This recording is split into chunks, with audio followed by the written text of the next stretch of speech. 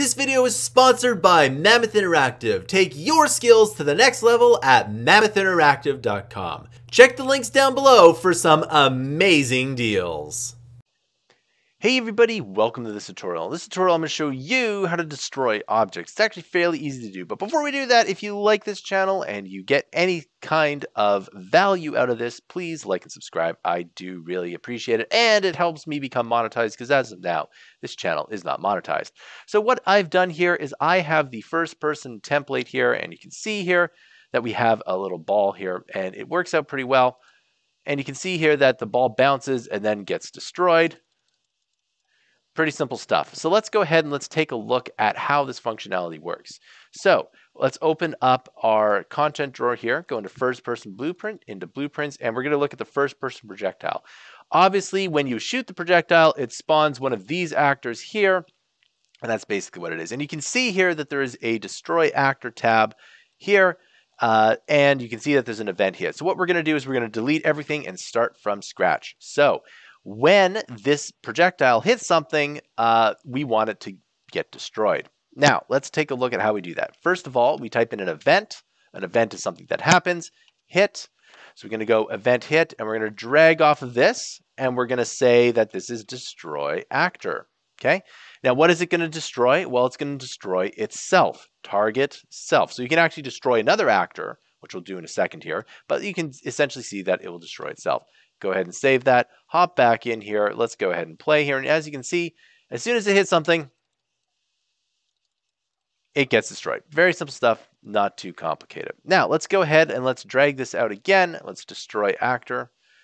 And let's go ahead and let's target the other. So when you hit something, it obviously, you can see what the other thing that it hits. In this case, it's going to destroy the other thing that it hits. So destroys that. Destroys that. You get the idea. You can even destroy the floor. It doesn't discriminate against anything that you're doing here. Now, of course, you can do this so that the ball never gets destroyed. So let's take a look at that. This is kind of weird. So watch this. So you can shoot it up here, and as soon as it bounces everywhere, it will not, since the ball doesn't get destroyed, when the ball touches anything, it will destroy it. So obviously you don't want to do that. So we can just hook that back up here. Okay.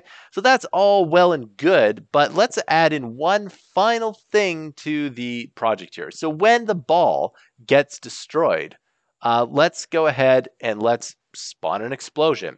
So in order to do that, we need another event. And if we type in event destroyed, it will do that. Okay. Event destroyed. And what that event destroyed is going to do is that that event destroyed will basically spawn an actor from class. Now, if we spawn an explosion,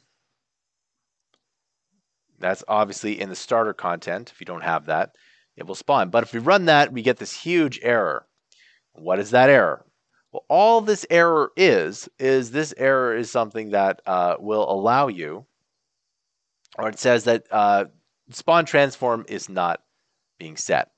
So what we need to do is we need to go over here to the sphere, push the control, and then we're going to say get world location.